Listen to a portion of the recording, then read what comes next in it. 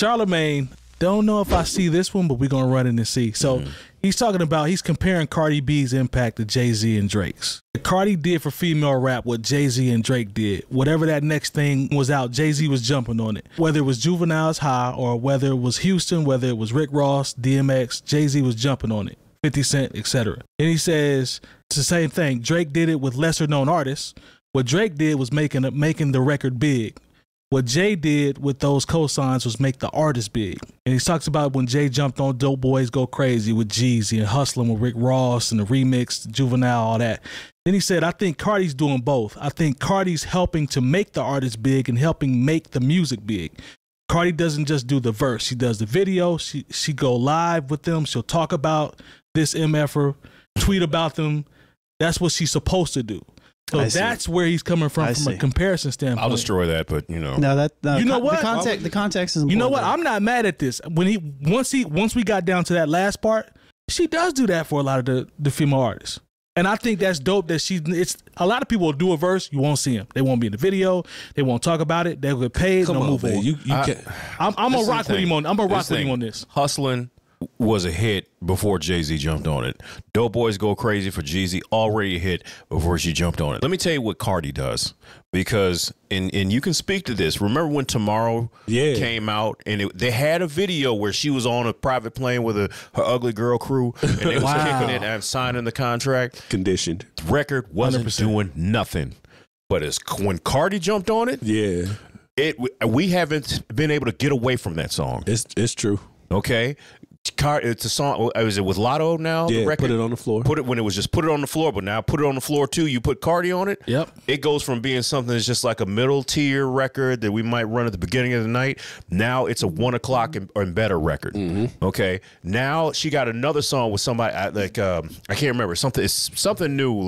But Cardi will jump on a song, and that's her song now. Yeah. Because honestly, we could cut Lotto out of Tomorrow and play Cardi's verse. Glorilla. Or Glorilla, my bad. And it'll go. Like as long as that's the part all the girls sing along to. That's true. And the thing is, this is why she's so much different than Drake, because Drake still will put out a record, a whole album, you know, in between jumping on verses. Cardi ain't put out a record in 5 years. She hasn't. And she's still relevant. Cardi has remained not only relevant, but the fact that like when her records come on, her verses come on, that's the part everybody's singing to. Like, think about it. WAP, Money, Up. These are all Cardi B records, and they're not on any Cardi B album. Yes, Tease Me. So she's found a way. I would almost say that she does something that Drake cannot do. Because Drake, maybe the Fetty Wap record, but that Fetty Wap record was going to come out, Baby My Way. That was going to go with or without Drake. I don't know. I think Drake could do that. But I just know. Does he just not do it? Maybe if anybody has the power, I think Drake has the power. He has the power, but I have saying. seen Cardi B turn records that were going nowhere into certified hits. I think Drake could do that. Drake could do that in his sleep if he chose to do it. With the JB Block Boy record. You know what I mean? Like Look Alive. Yeah. I haven't really seen a JB Block Boy record since. Yeah, you're right. You know what I'm saying? So Drake would be the equivalent, not Jay-Z, in my opinion. No, Jay would. Because Jay was jumping on records that was already hits. That's true. That is true. So this is what Cardi out here saving people's records. This is the difference. Talk to him. Jay was trying to give credibility to said artists. You know what I mean? When Jay hopped on that record, it was like, this is the new guy. Drake was stealing sauce.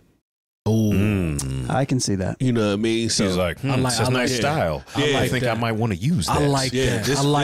This record's buzzing. Yeah. So let me hop on this wave. Yeah, let me hop on this wave. Yeah. And then you never hear from them people again. Good point. If they don't capitalize. Right. Because Drake got a record right now with a cat named Smiley. Song is good. But I've never heard anything else from the dude. And the dude Smiley is trash. And if Drake does a variation of Smiley, nobody's gonna care. Exactly. Nobody's gonna care. Exactly. Cardi's doing both. Yeah. She's stamping the artist, and she's stealing some of the sauce. So she's capitalism. Yeah. Because you know what? She stays as someone who hasn't put out a full length album in 5 years, she's as relevant right now as she's ever been. Yeah, because that close to it. That put it on the floor record. That's the song I was thinking about. Yeah, that's the Detroit flow. That's Cardi hopping on the Detroit beat. I don't even understand what this new Detroit flow is. Is it like it's not what you think? So cold in the D? Like no. You heard the Put It on the Flow record? Yeah. No, I know he hasn't heard that. Nah. So it's different, bro. Remember it's when different. you was talking about? Are they rapping like ahead of the beat a little bit? Boom. Yeah, I'm not gonna get into that. But no, I mean, and just think about the time we've been working together. Has there ever been a time when there wasn't a Cardi B song or a Cardi B feature that wasn't popping? No. And like I said, she hasn't put out a full length record in 5 years. As soon as it comes out, it needs to be played.